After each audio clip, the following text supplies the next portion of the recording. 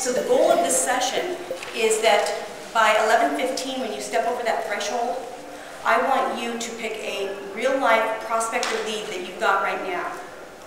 And when you walk out the door, I want you to know that when you return to your home office Thursday morning, at 8:01, you will know exactly what lead you're calling. You will know exactly why you're calling them and what it is that you want to accomplish. And you will know precisely what it is that you're going to say to them with confidence. All right, does that sound like a pretty good deal? Once you have prepared, then and only then have you earned the right to pick up the phone. If you haven't done your due diligence, your homework, you have no good business picking up that phone. You have no good business meeting with that person until you've done the preparation. First thing that you're going to do is open. And again, this is an area where people short shrift it. Opening is important because they're formulating their first impression of you in what, 7 or 10 seconds, right? So that's going to set the whole tone of your meeting or the whole flavor of your conversation, and you want to make sure that you're stepping forward on the right foot when you open. As a matter of fact, the process I'm going to give you for opening, it will work for anything. It'll work for a cold call. It'll work for repeat customers. Most of my business is long-time repeat customers. I still use the skill steps for them. This will work if you're giving a presentation to a group.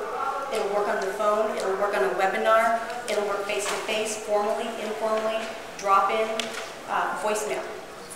Once you have opened and they know what to expect, the next thing that you're going to do is ask questions.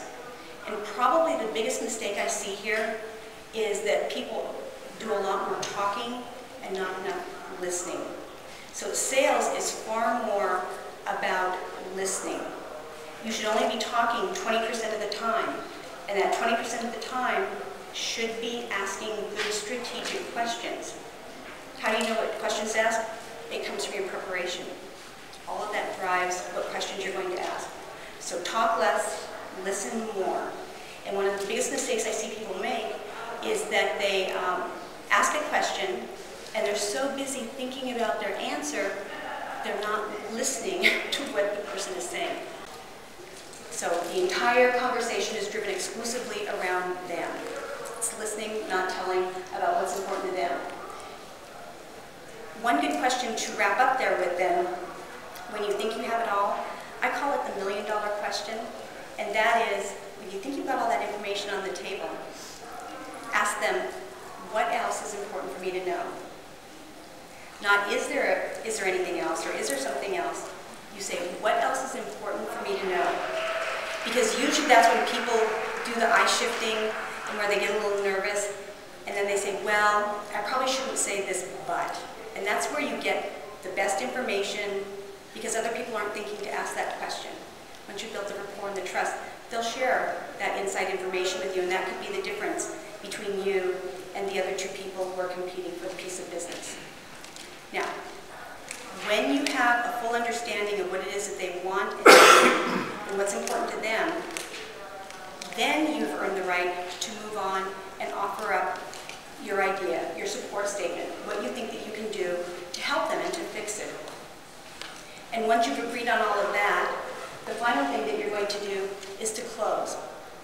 And another common thing I hear in the seminars are, oh, Deanna, tell me how to close. I need to learn how to close.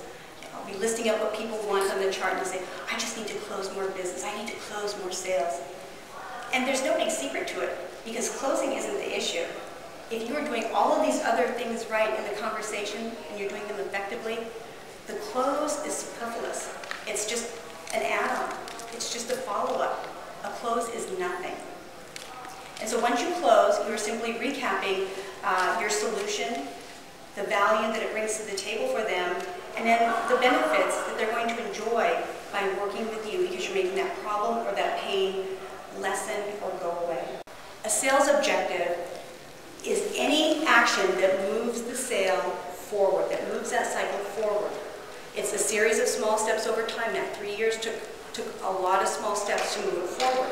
So it should be specific as possible. It must be actionable. It should be measurable. It should have a time frame. Right. So in my business, I do all training. And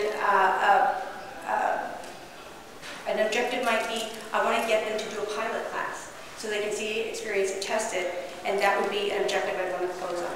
I might get them to close on a needs assessment. I might get them to close on just a meeting or a lunch.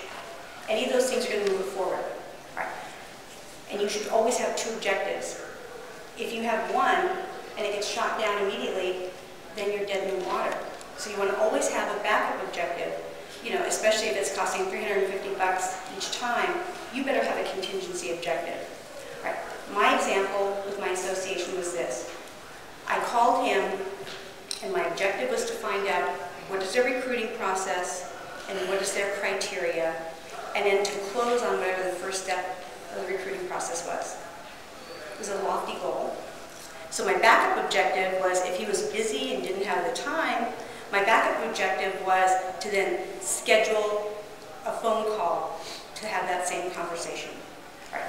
Those are specific, they're actionable, and if I accomplish them, they are moving the conversation and moving the sales cycle forward, right?